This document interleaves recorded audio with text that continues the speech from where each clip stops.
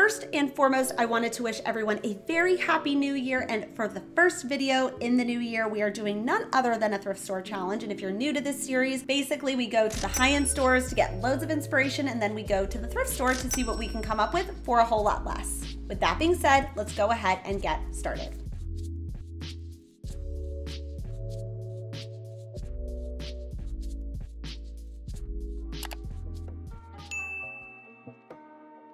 If you are someone who really loves MCGEE CO and the Threshold by Studio MCGEE line, one thing you should definitely keep your eyes out at the thrift store for are neutral ceramics, so that way you can add that kind of faux foliage yourself at a much more affordable price point. However, sometimes you can get really lucky and actually find a Threshold by Studio MCGEE faux floral or plant arrangement at your local thrift shop. So for example, I found this olive bush that was originally, I believe, $50, and I just paid $4 for it at the Goodwill. And while finding these pieces are really great, I still think it's better almost to find just some neutral ceramics like your neutral planters, your crocks, your canisters, because those pieces can be more multifunctional in your space.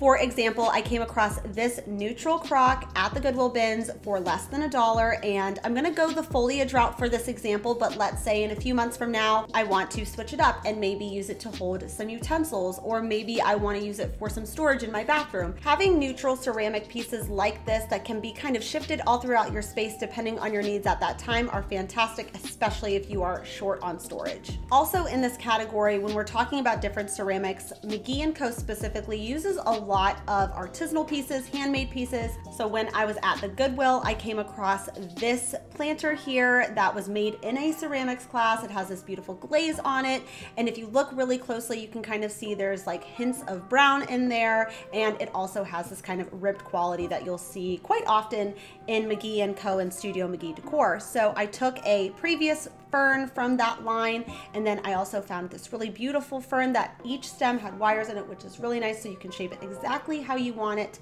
And I just combined the two together to get this really full effect. The only thing was there was a couple of chips coming out of the planter, so I just shaded those in with a Sharpie pen, and this is the end result. This ultimately cost me less than $5, and I think it looks really high-end on a budget.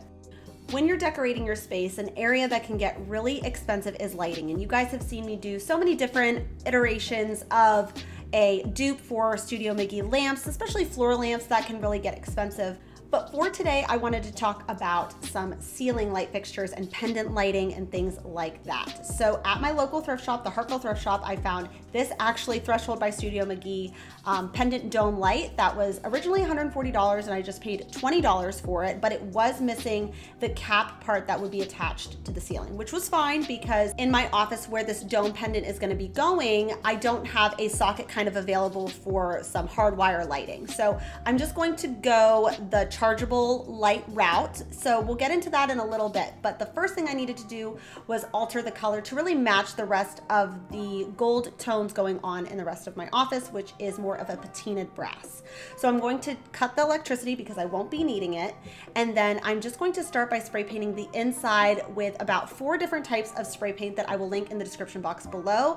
And I just kept checking to make sure that it was going to be as close as possible to the tone that I needed in order for it to match the rest of my office. Once I was able to get the color right, I just needed to figure out how to hang it. So I went on Amazon and I ordered this chain here as well as a cap in a green bronze color, so that way it matched the overall light fixture as well. With 2 screws, I just added this cap to the ceiling here so it looks like it's hardwired, but it's not, and then just attached the chain to the pendant light. For the actual lighting, I ordered these light bulbs off of Amazon that are rechargeable and come with a remote, so I can very easily turn this pendant light on and off as I need to, and I'm so happy with the way this project came out. I think it looks very high-end on a budget.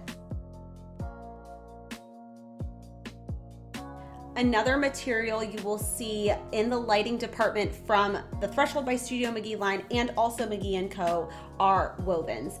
And you can definitely find 1,000,001 baskets at the thrift store, but the key takeaway here is the shape. So when I found this one, it kind of just tapers. It almost looks like it should have been a lampshade or a pendant light, but it was just a basket. I also really loved that it had that scalloped detail that I think Studio MCGEE uses quite a bit. So Taking my scissors, I'm just going to remove this center section here so that way I will be able to attach it to a pendant light kit that I ordered on Amazon. Also something I can link down for you guys, but that way it can just add a little bit of playfulness to my daughter's space. However, when I tried connecting both of the pieces together, it wasn't fitting as seamlessly as I wanted them to fit, so I just decided to add some E6000 to the top rim here, so then that way everything was really well secured, and this was the end result for just about $15. I think this makes such a playful moment in my daughter's space.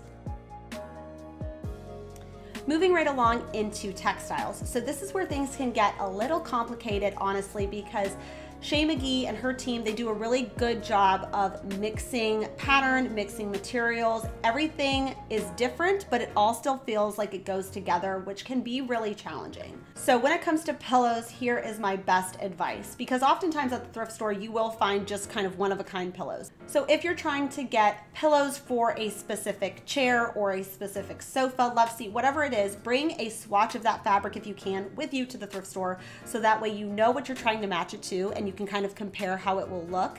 And then also go on the website and see what you're naturally gravitated towards. So I loved that faux fur ball pillow, but it is sold out, and I also don't want to spend $78. Some of you may remember when I duped the pumpkin pillow from Pottery Barn over the fall season, and I could just choose to leave it, put it out next year, or I could choose to repurpose it. So that is the route that I went, because I don't want things just collecting dust in my basement if I have an idea or a better use for them today.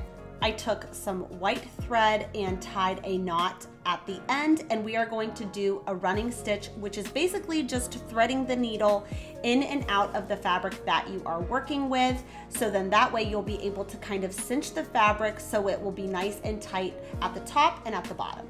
After cinching the fabric together so that there's no opening, I'm going to tie a really tight double knot, and just to make sure that it's going to fit appropriately, I'm then going to flip the fabric inside out and then just sew kind of what would be then the back side by starting at the bottom and sewing all along that side about 3/4 of the way up, and then flipping the fabric right side out, sticking the pillow inside, pushing it down as much as I can, and because it is a down pillow, it was a lot easier to do that. And then I'm going to kind of fold the fabric onto itself, make another running stitch at the top until it is nice and tight like the bottom is, and this is the end result. This project ended up only costing me a few dollars. I have so much of this faux fur fabric left over, so if you guys have any ideas on what I could use it for, leave me a comment down below. To add some visual interest, I wanted to find a blanket that had some pattern, so I ended up finding this rust blanket, and luckily enough, it was a yellow tag, which meant that this blanket only cost about $2.50, and I think it adds a lot of visual interest to this corner. But if you don't get lucky in your fabric section, make sure you're checking kind of all the areas that carry textiles. So your blankets, your dish towels, all of that can carry a lot of really great quality fabric that you can repurpose into essentially whatever you want.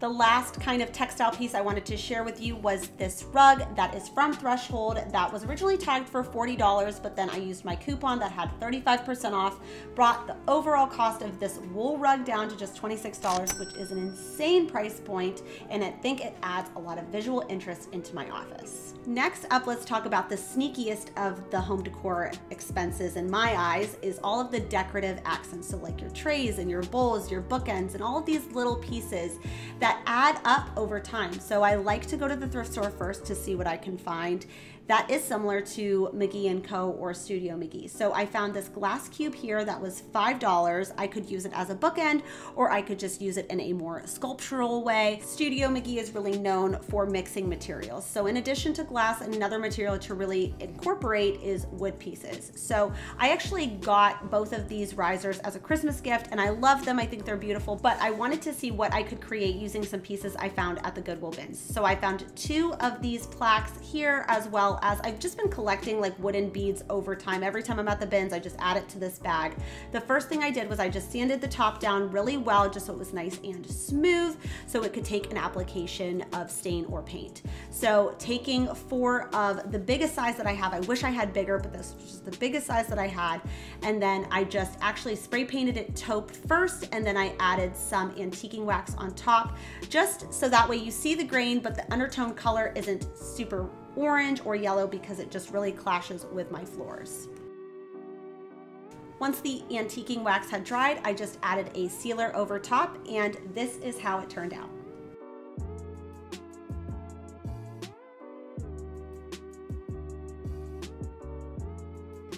If you love a Studio MCGEE or MCGEE CO look, a lot of what metal she uses is patinaed brass and things that look aged and weathered, because she does incorporate a healthy dose of vintage in her design style. So I found this piece here for just $1.50. If you're ever curious if something is actually brass, brass is just a combination of copper and zinc, and both of those are not magnetic. So any magnet shouldn't stick to anything that is actually brass.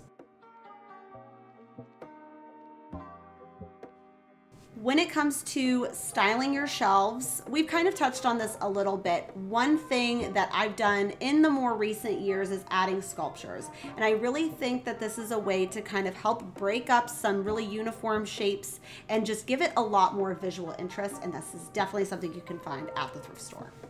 Last but not least, we're just going to very quickly touch on some spring decor, as this was her last drop. And one thing that I will recommend to you guys is, although none of us are really decorating for spring right now, keep your eyes out at the thrift store for kind of more expected spring decor. So I found 3 of these garlands. Rather than use them as a garland, I decided to combine all 3 and just turn them into a wreath. I also found these scrap foliage pieces that were from like a really nice foliage branch, added them to the wreath as well. And I'm still on the lookout. I hope to find in the next couple months some really beautiful ribbon to add to this wreath. But I think that it's nice when I go into my spring boxes that everything is just kind of done and ready to go and ready to be put up. Another piece I really loved was this marble bunny, but you can oftentimes find bunnies that look just like that at the thrift store, and just try a cement or a faux marble technique to get it to look exactly how you want it to. And that about wraps it up for today, you guys. Thank you so much for watching. Let me know down in the comments which hack or find was your favorite this week, and I will see you guys next Sunday. Bye for now.